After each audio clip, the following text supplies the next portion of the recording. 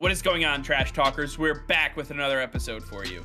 In today's video, we're going to discuss whether the Kansas City Chiefs are truly the best team in the AFC. All that and much more coming your way right now!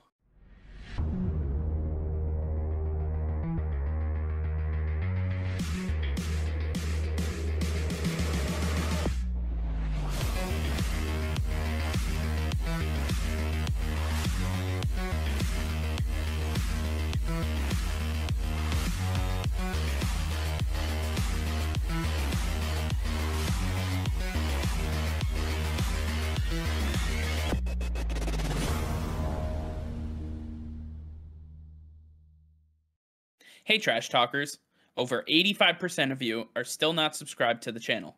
Please be sure to hit that red subscribe button and turn on notifications, as it will help us create more daily content for you.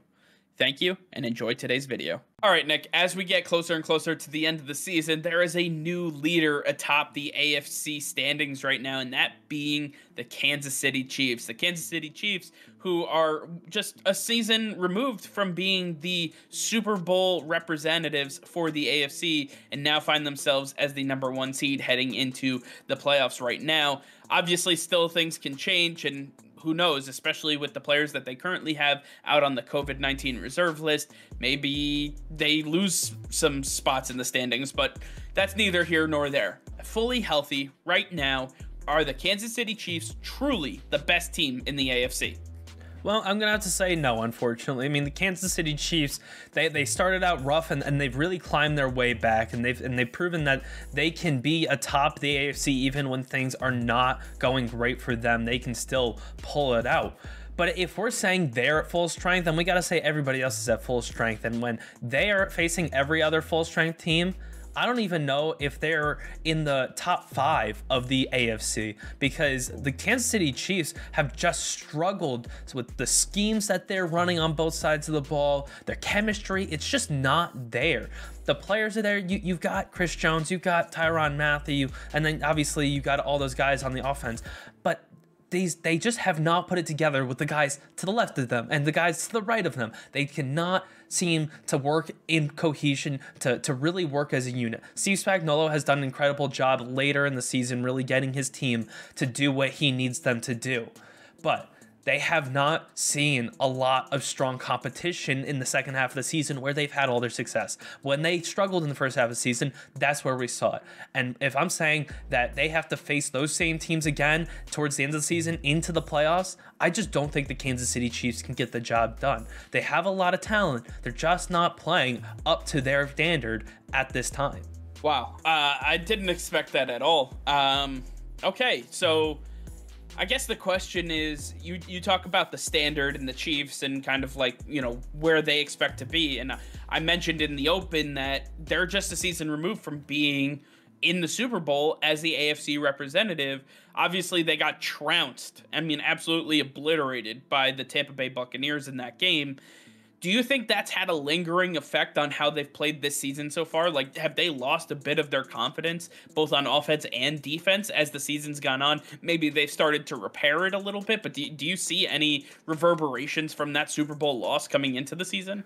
Yeah, I really don't think that what happens in the Super Bowl has lingered over into the regular season this year. The Kansas City Chiefs have just faced some strong competition, and Tyreek Hill, Travis Kelce, those guys have to always be consistent when Patrick Mahomes is throwing them the ball. Otherwise, you see the defense start to crumble. They need the motivation from the offense to play well, and they didn't have that early on. And somehow they were able to find it when the Chiefs offense continued to struggle in the last few games.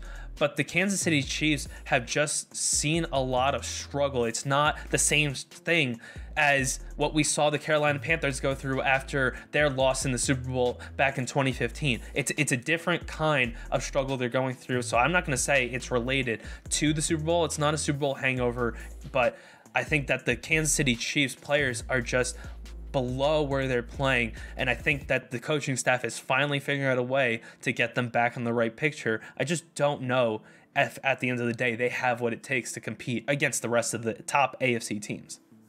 Okay, you said full strength. That requires everybody else to be at full strength when you talk about it. You said you don't even think they're top 5 I mean, I gotta ask the question: who are those top 5 teams that you would put ahead of them? Yeah, so I'm definitely putting the New England Patriots in front of them, the Buffalo Bills, the Baltimore Ravens, and the Tennessee Titans. I would say those are easily the top 4 teams, but then I'm looking at teams like the Cleveland Browns even. I'm saying that they're in front of them. I'm saying that the Cincinnati Bengals at full strength are a stronger team, and we'll get to see that matchup in a couple weeks. But I think that there are even more teams, if we continue to dissect them, that we could say are just a little bit better than the Kansas City Chiefs. The Chiefs have the best talent in all the right places, but if one of those pieces is not working on any given week, the whole picture falls apart. Nothing is working, and we've seen that this season way too much. I just think when you compare each of these teams, the Kansas City Chiefs are just falling down a little bit further than that top 5 in the AFC. Okay. All right. So we've talked a lot in the hypothetical sense of every team being fully healthy and kind of where we expect them to be and all of that, right? Right now, are they the best team in the AFC? Standings aside, do you think that they are currently the best team in the AFC? Yeah, I think that the Kansas City Chiefs are the best team currently.